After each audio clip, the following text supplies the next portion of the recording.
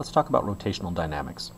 Dynamics basically means we're using Newton's laws, which means we're looking at forces and accelerations, except in the case of rotation, we're actually looking at torques and angular accelerations.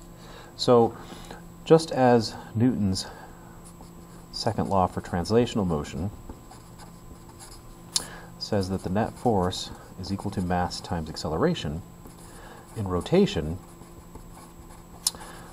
motion, we have, in place of force, we have torque. So the net torque is equal to, in place of mass, which is a linear inertia, we have the rotational inertia, and in place of the linear or translational acceleration, we have the angular acceleration.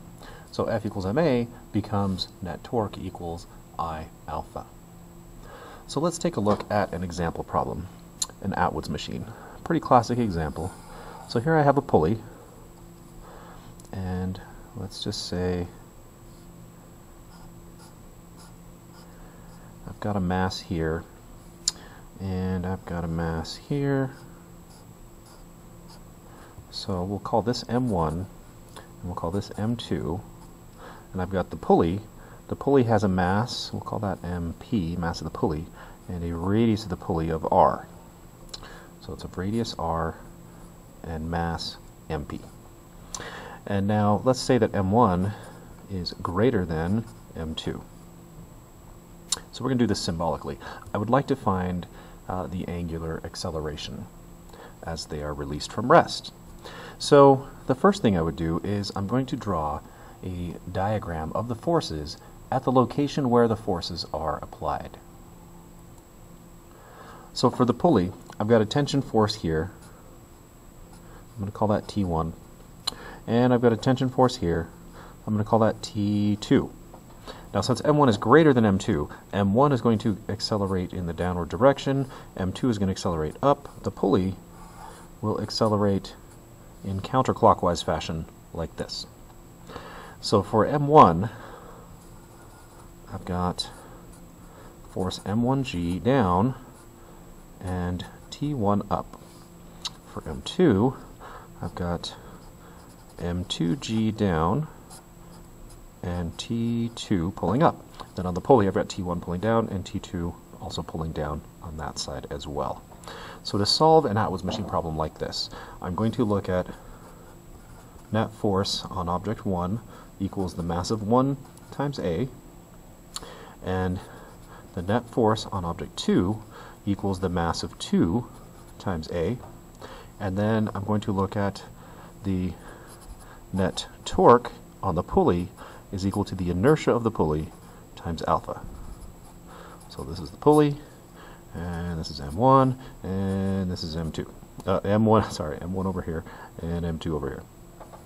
So on object 1, it's accelerating down, so the net force will be M1G minus T1.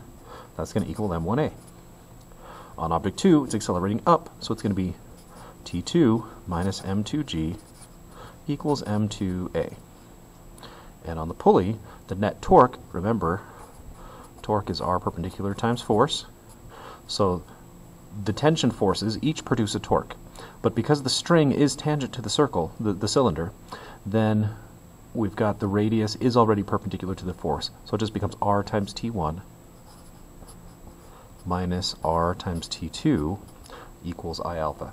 So notice T2 is pulling opposite the direction of the acceleration, and T1 is pulling in the direction of the acceleration. That's why it's RT1 minus RT2. Sometimes we like to say go minus stop equals ma. Similarly in rotation, go minus stop would equal I alpha.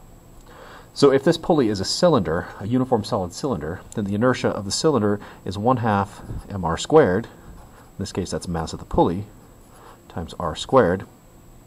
And I remember that alpha is equal to A over R. So this becomes inertia, 1/2 mp r squared, times alpha, which is A over R.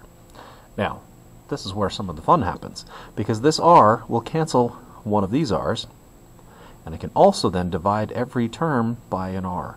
In other words, all of the R's will disappear from this equation, leaving me T1 minus T2 equals 1/2 mass of the pulley times the acceleration.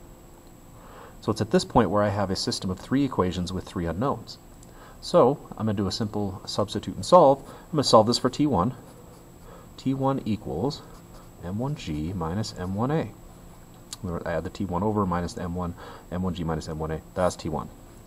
T2, a little bit easier, I just add this over, M2G plus M2A. And then I'm going to simply plug these in up here to this equation to eliminate those variables. So I've got M1G minus M1A. Now, minus T2, so minus this quantity, I'm going to go ahead and just distribute that minus to both terms. So minus M2G minus M2A equals 1/2 mass of the pulley times A. So at this point, I can combine my like terms. I've got M1G minus M2G, and then I'm going to add, sorry, that didn't combine those. If I had numbers, I'd combine them. I'm going to add everything with an A to get it over to this side. So add M1A, so I've got 1/2 mass of the pulley times A, plus I've added M1A to both sides, and I have added M2A to get it over here as well. In other words, I want to get all my A's together on the same side and everything else on the other. So at this point, I've got M1G minus M2G, and you can factor that out and call it M1 quantity, or excuse me, M1 minus M2 quantity times G, but this is fine. Here I'm going to factor out the A, and I have 1/2 mass of the pulley plus M1 plus M2. And then I simply divide this over, and that will give me an expression for the acceleration. M1G minus M2G, all of this over 1/2 mass of the pulley plus M1 plus M2. That equals my acceleration. Now, I've done this symbolically, and it looks kind of messy like this, but that's just the way it is sometimes.